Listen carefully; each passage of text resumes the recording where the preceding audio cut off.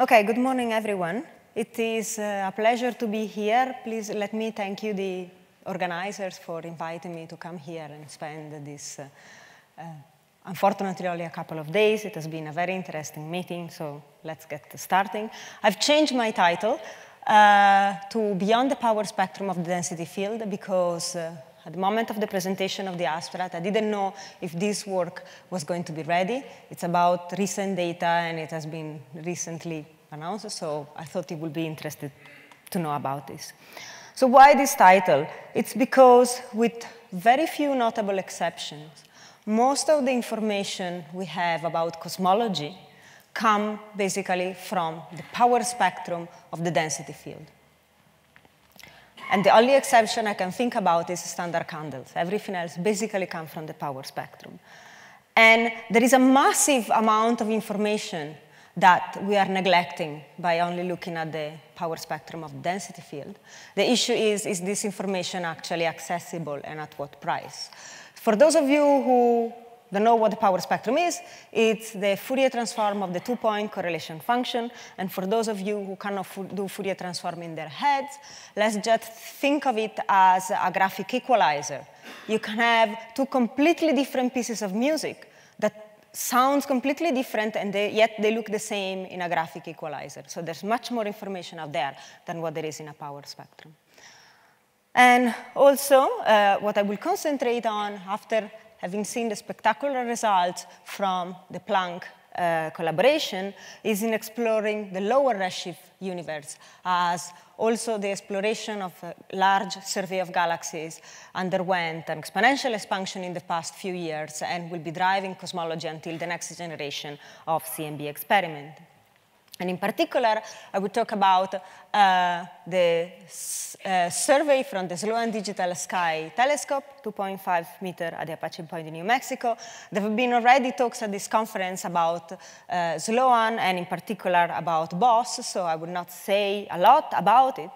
Just say that the baryon oscillation spectroscopic survey is made thinking of baryon acoustic oscillation. And therefore, it selects, this is the galaxy redshift distribution. It targets luminous red galaxies to cover very large volume with low signal-to-noise and bit-down shot noise. This is the sky coverage, and if you want to look at the numbers, they are here. I will concentrate on what's called the C-mass sample, which effective redshift is 0.57. And in particular, we are interested in something that is called the bispectrum. The bispectrum is the Fourier correspondence of the three-point correlation function. So you move on from a two-point correlation function or graphic equalizer of power spectrum to the next level of correlation. And there are many challenges of opportunity offered by going this way. So if the initial fluctuation field was Gaussian, as seen in the cosmic microwave background, then gravity makes the distribution of the dark matter non-Gaussian just because of nonlinear gravitational evolution. Then there are biases, because we see galaxies, and except for weak gravitational lensing, we don't see directly the dark matter, which also introduces some deviation from Gaussianity and observational issues. So if you had a perfect Gaussian field, the power spectrum would tell you everything about your field. But the moment where the field becomes non-Gaussian, you need something else. And actually, the bispectrum is the first higher order correlation that starts growing due to gravity. So that's why we want to look at that. And it's a blast from the past, since I'm going back to what has been the theme of my PhD. So this is, again, a simulation of what the evolved dark matter distribution is. When you only look at the linear regime in order to get rid of complicated nonlinearity, you are doing this operation. So you are losing a lot of information. And a lot of the cosmological information we have from surveys is studying basically this regime. So you imagine how much information you are losing. So the bispectrum is one of the ways to try to push and gather the information that is there. So here is the quantity. It's a three-point function, so it depends on three k vectors, which needs to close to form a closed triangle. And so this is your B bispectrum. In second-order three-level perturbation theory, for dark matter and for Gaussian initial condition, That's a very simple assumption. For local quadratic bias, you can write it down. This depends on the power spectrum. This is a function that is called kernel, which depends on the shape of the triangle you pick up. And it's a powerful test of gravitational instability. That is, do we really understand that gravity behaves like Einstein gravity, even at cosmological scales? We are talking about many orders of magnitude extrapolation. We tested gravity. We don't precision test only on solar system scales, and also on bias. However, this is talking about spherical chaos, because the real world is much more complicated than that. So I've done this before, or more than a decade ago, and the spirit of the approach back then was simpler because the statistical error bars were larger. So to be realistic, to go beyond spherical chaos, the three-level perturbation theory is limited. You need to work on very large scale, and you still lose a lot of information. The bias, that is the relation between dark matter and galaxy, is likely to be non-local, non-linear, and messy. There are redshift space distortions. We don't get to observe distances of objects. We observe redshift, and this redshift is not our perfect distance indicator because the universe is clumpy, and so there are deviations from a uniformable law. There's obviously a lot of interesting cosmological information there if you can disentangle it, and these are also non-linear. A real survey has a mask and a selection function, and the bias spectrum from different triplets are highly correlated. And if you want to extract some cosmological parameter from a statistical quantity, you need to know the probability distribution function. And what's the probability distribution function of B anyway? Nobody knows. So before I go on, acknowledgement and references. This is a work that has been going on for more than 3 years. It's the bulk of the work of a thesis and a first postdoc of Hector Kilmarin. And he has been, obviously, the common denominator among all this paper, and I'm going to try to give you a flavor of that. So first, zero-order challenge. Go on and compute a bias spectrum. All right? In a modest box of 512 cube, still spherical chaos here, there are 10 to the 16 triangles. So this gives you an idea of the dilution of the information from going from the power spectrum to the higher order correlation.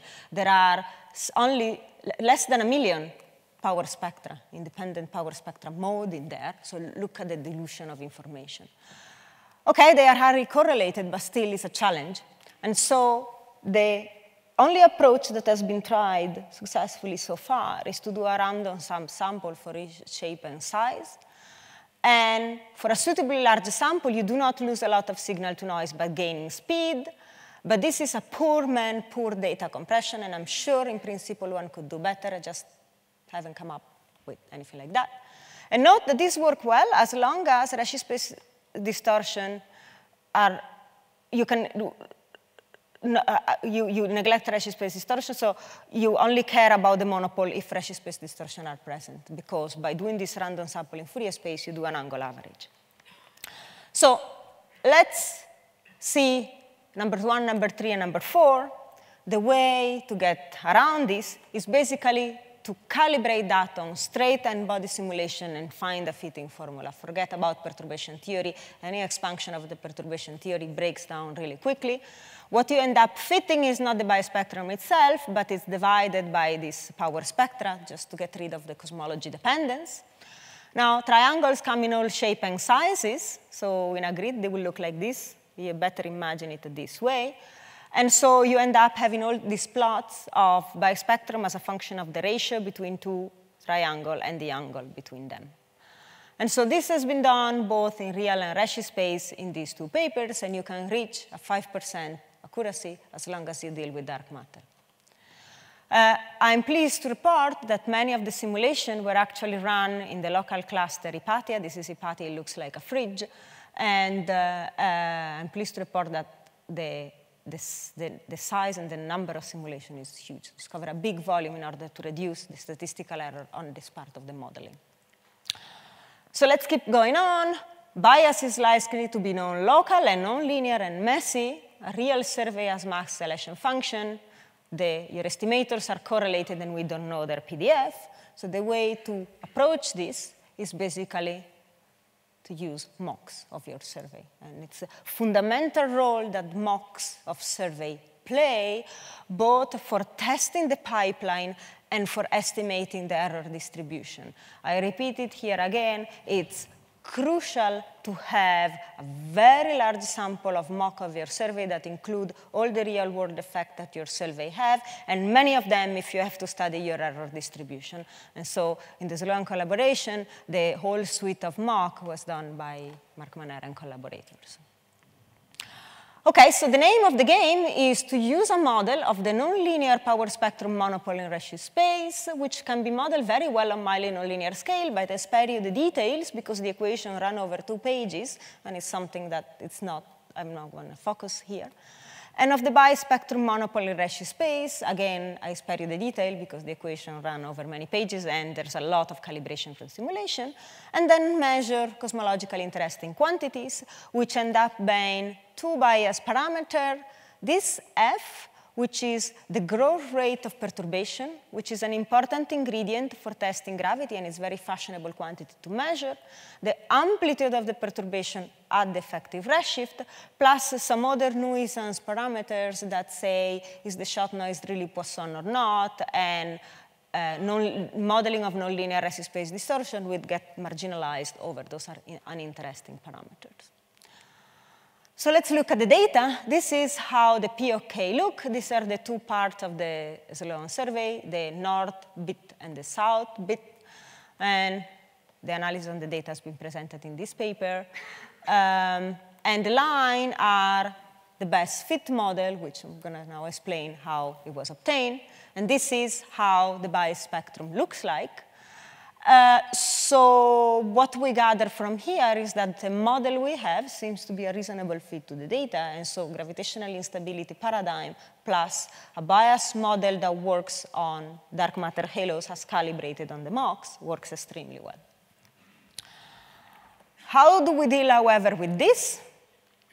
Again, we have 7 free parameters. Only the first 4 are for interest in cosmology. What you do, since you have many mocks, you define your estimator, you do the same analysis on the mock as on the data, and then you shift the distribution of the mock to sit exactly on top of where the data lie, and use those contours to estimate your error bar. It's sort of like doing a Fisher kind of estimate of your error. It's called a Monte Carlo estimate of your error, except that your Monte Carlo is a suite of mock surveys.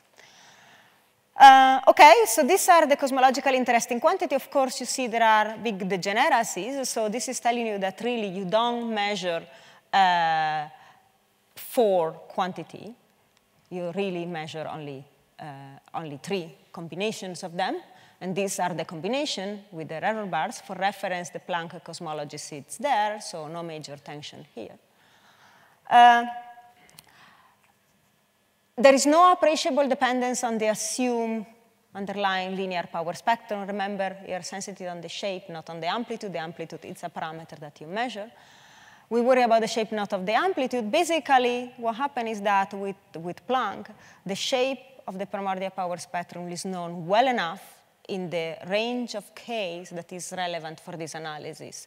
Remember, this is the linear power spectrum. And in this range of Ks, apart from a running spectral index, anything else has altered the power spectrum on other scales, so that's fine. Okay, we also studied the dependence on the maximum K, that is how far into the nonlinear regime you can go. And we find no appreciable dependence. However, we start seeing some shape dependence, so we are conservative and say stop at a K max of 0.17 megaparsec over H. But if you want to be more aggressive, you can push a little bit beyond and shrink the error bar a little bit more. So what are the implications? Well, it turns out that both galaxies are highly biased. Their bias is not simple, linear, or local. This is obvious in InSight, because if you do select highly biased object that sits in very rare location of the density field, it's easy to think that then their bias is going to be complicated, but it's a bit scary if you want to obtain information about the distribution of the dark matter from the distribution of light, if this relation is complicated. We find that in our budget of the error bar, the systematic error bars start being comparable with the statistical one. And these are systematics in the modeling, in the theoretical modeling. Even more effort, despite us working for 3 years, is needed to understand power spectrum and MB spectrum of tracers in redshift space. So from the extensive tests that we have done, halos in real space, fine. Dark matter in real space, fine. Dark matter in redshift space, fine. The moment when you look at tracers in redshift space, something breaks down. And we don't know what it is, and that's our systematic in the error budget. For this survey, the systematic are still below the statistical error, but increase the volume for this kind of tracers, it's not going to gain, you're not going to gain much because you've reached an error floor. But anyway, the GR by spectrum kernel works. So at the beginning, when we started in this journey, we thought that this would be a very strong test of GR. But then we explored, even with numerical simulation, some example of modifications of GR, like, for example, F of R model. And it turns out that F of R model don't actually modify too much the GR by spectrum kernel. But this is an issue that is still open. So it's an issue out there. How general is the GR by spectrum kernel also to models of modified gravity? And that the number we came up with is this peculiar combination of the instantaneous growth rate and the amplitude of the perturbation at the effective redshift of the survey. And this is, again, reported there. So let me move on and interpret this and see what it means. Comparison with other measurements. So in the space of F sigma 8, these measurements is here. Remember, this is bispectrum monopole and power spectrum monopole. There are other measurements of a combination of this quantity that comes from the angular dependence with respect to the line of sight of the power spectrum or the correlation function, that it's come purely from a redshift space distortion. And this is the combination that is reported here. And this is the Planck constraints, assuming a lambda CDM cosmology. These two measurements don't assume a lambda CDM cosmology. They don't even assume strictly GR. OK? So how good is it really? The ratio of the measured quantity to the quantity in the lambda CDM is constrained at the 10 to 15% level. This is some conservative error bar. This is some a little bit less conservative error bar. So this is how good it is. You can still use it to do cosmology. So for example, since you have a constraint on the amplitude of the perturbation effectively, you can use to constrain neutrinos' properties, because neutrinos do affect the growth of perturbation. And so when you combine this measurement to the constraints coming from Planck, you can shrink the Planck constraints by a factor of 2 to 30%, depending on the neutrino model you use and how much CMB data you want to use, and this is reported here. Also, you can use it to constrain dark energy properties and curvatures. Usually, you see this plot, an equation of state of dark energy, omega curvature, equation of state of dark energy, and its time derivative, and so on. When you combine with, say, this is for a especially flat model. This is for a model where also the curvature is allowed to vary. The CMB would not constrain that. It will have a perfect degeneracies, but you can break the degeneracies, and you find results that are completely consistent with, say, what you get adding BAO, but they come from completely different physics. You can move on and try testing GR. It's fashionable to parameterize this F like that, and then try to measure this gamma. The constraints of this gamma are reported here. This is not spectacular, but let's think about it. If you parameterize this F this way, this is telling you that if you go back in time, where omega matter gets closer to unity, any kind of modification of gravity will look, of this form will look like GR. And so the fact that the measurement is at redshift 0.57 means that you are not too sensitive to this kind of gamma. It depends what your model of modification of GR actually predict for that. There are other models of modification of GR, for example, that come from coupling the dark matter to the dark energy, and the coupling constant is parameterized by this epsilon. And then you actually get some interesting constraint on this epsilon because this eta, because this eta is now at the effective redshift of the survey. And the coupling between dark matter and dark energy, once you open that Pandora box, it doesn't necessarily need to be constant in redshift. And so this is what you will find, that the constraints on the coupling constant at this redshift. So you can go on again and try to break this F sigma 8 degeneracy by combining these constraints, which come only from the monopole, with the quadrupole to monopole ratio. In principle, doing this operation is a mess because the two measurements are correlated, but again, with resort to the MOX, we do the same operation on the real data as on the MOX, and so you automatically estimate all the correlation and the full PDF from the distribution of the MOX. So by doing that, we were able to break the degeneracy between F and sigma 8, and like this. Now, error bars need to shrink by about a factor of 2 to 3 in order to constraints model deviation from GR that have been proposed in the literature. But it's still a valuable option of actually trying to split these two, because it reminds you a little bit of the BAO. When in the BAO you measure dV, which is the angle average one, you have a mix of information between dA and h of z, and h of z is the instantaneous expansion rate, and here we are talking about the instantaneous growth rate, and this is the integrated growth rate.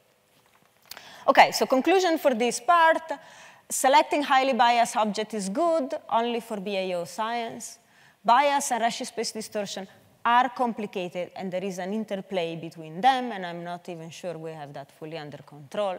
Despite the effort, we are now limited by systematics in the modeling, but even though we were able to find the determination of both instantaneous growth rate and integrated growth rate at the effective redshift of the survey.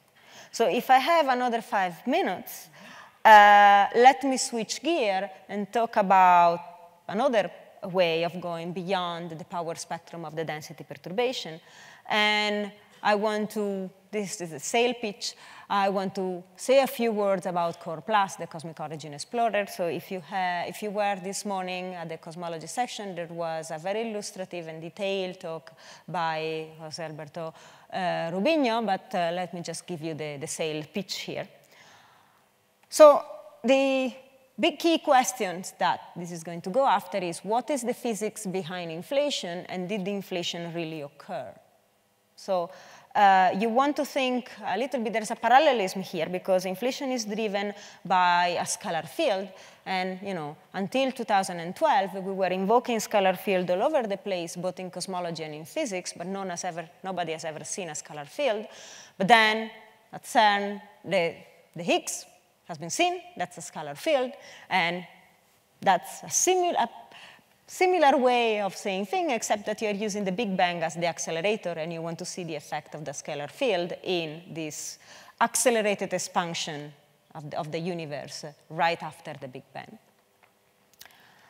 Now, the way to do that, to go beyond what we have already learned from the temperature of the cosmic microwave background and the E-mode polarization of the cosmic microwave background, is to go with what is called the B-mode polarization of the cosmic microwave background. And we had a taste of this earlier this year.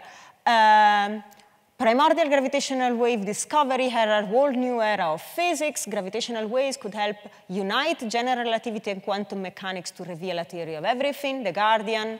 Cosmic inflation, spectacular discovery, Hale, BBC News, detectada las ondas del primer instante del universo, El País, and this is the famous interview to Andy Linda. Okay, that's the result of BICEP 2. This is, I like to think of this as, this is the last scattering surface. When you look at light and electromagnetic radiation, you cannot go earlier than the last scattering surface. However, gravity waves and neutrinos are insensitive to that. And so this gives you a window in all this early epoch of the universe, where the physics, we believe, were very simple, except here that we don't really know what happened, but it cannot be directly observed. And again, since you are going very back in time at the inflation epoch, it may try to give you a hint of what is an UV completion of the theory of gravity, for example, if you can learn something about that. So it's extremely interesting and important, of course, but we learned the hard way, it is not easy. Big Bang finding challenge, nature. Big Bang theory possibly foiled by dust. Big Bang discovery comes under fire. Rumors ripple about flaws in the discovery of gravitational wave in the Big Bang aftermath by National Geographic. I don't even have to go to scientific papers to actually know about that. We live in a galaxy. The galaxies emit at the same frequency. You are trying to look for these gravitational waves. The galaxy doesn't know about E modes and B modes and doesn't know about handness of primordial perturbation. The galaxy just emits. And you have to subtract that. BICEP 2 experiment Big Bang controversy highlights challenges for modern science. So let's learn this from the Washington Post, and let's see how we can go beyond that. Well, the solution is, well, bring out the big guns. Again, see the talks by Jose Alberto this morning. And so these are the big guns. Go and cover many frequency bands. The CMB is very nearly a black body spectrum, probably with small deviation that can be used to learn again about fundamental physics, but it behaves completely different in frequency than galaxy. And so that's the key to disentangle astrophysics from, the physics of scalar fields. So there is an European proposal, that's what Core Plus is, going for an M4 call. These are the country officially involved as of this morning. And if you're interested to learn more or want to be involved in the working group, the contact for Spain are Enrique Martínez González, José Alberto Reunión Martín, and me. To give you a taste of what this can do is, if these are the constraints of Planck on parameters of the parameters that can be related to the shape and amplitude of this inflaton potential, that is, the shape and amplitude of this primordial scalar field, this is what can be achieved around some fiducial model with this mission compared to only the upper limit that we know so far. And these are some inflationary models that have appeared in the literature. So for those of you who are interested in very big and fundamental questions, there is a tight relation between a measurable quantity that is related to the amplitude of this polarization B modes to how much this field has moved during inflation. And there is an important threshold there, whether the field has moved more or less than the Planck mass, because different kind of physics will drive it. So different kind of interpretation of what is an UV completion of gravity you would have, whether the field has moved more or less than a Planck mass. And so this kind of experiment has a sensitivity that can allow you to answer this question, as it moves more or less than a Planck mass. As well as a lot of other science, I invite you to go and visit the webpage with the corresponding white papers. But just to give you a flavor, let's just think of the neutrino sectors. So we know that at the minimum mass given by neutrinos oscillation, neutrinos amount for 0.5% of the content of the universe. And so you will be able to measure the properties of this 0.5% of the composition of the universe at this level.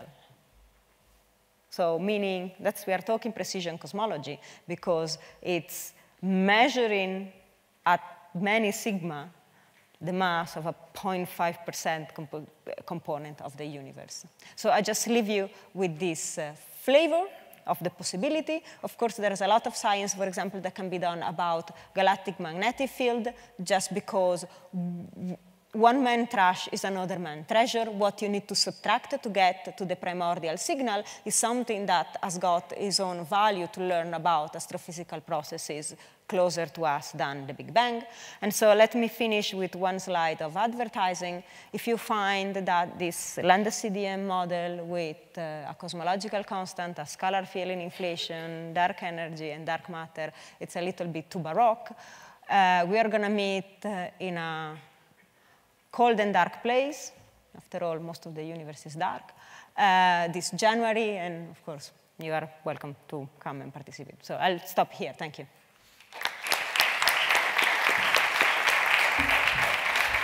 Thank you, Licia. We have time for a few questions.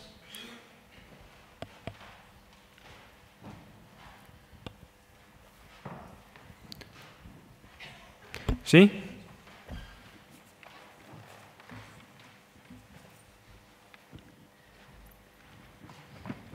You can shout. Yes, I can shout. No, they won't hear. Thank you, Gonzalo. So it is just that Alberto said that this Core Plus mission is a second version of a large mission program. So I would like to know, which features you lose for going into a smaller budget, because, I don't like this idea about always cheaper, faster, better astronomy. Sometimes you need money. Mm-hmm.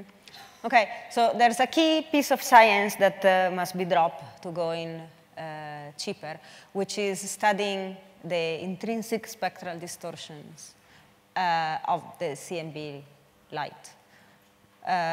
So far, we all assume that the cosmic microwave background is a black body and assume it's a black body and just work with it. But in reality, the nature of the fact that there are perturbations in the early universe create on small scales some distortions. And there's a whole kind of new physics in there. It's like opening a new window, which will allow you to measure basically the same cosmological parameter that you will measure with the temperature. But since you rely on a completely different physics, it will nicely tie in and give you some confidence that the underlying framework you are using actually works.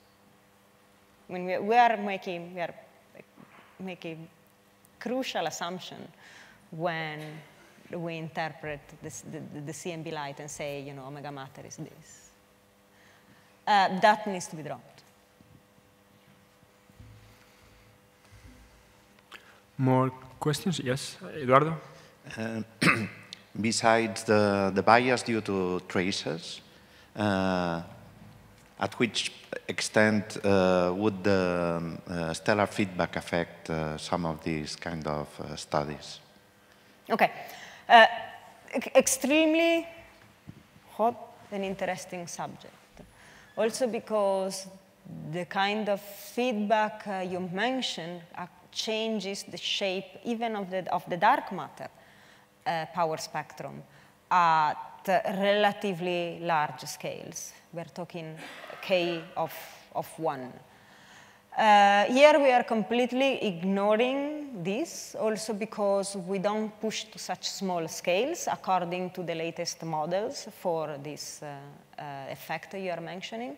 The effect you are mentioning is, however, crucial for weak gravitational lensing.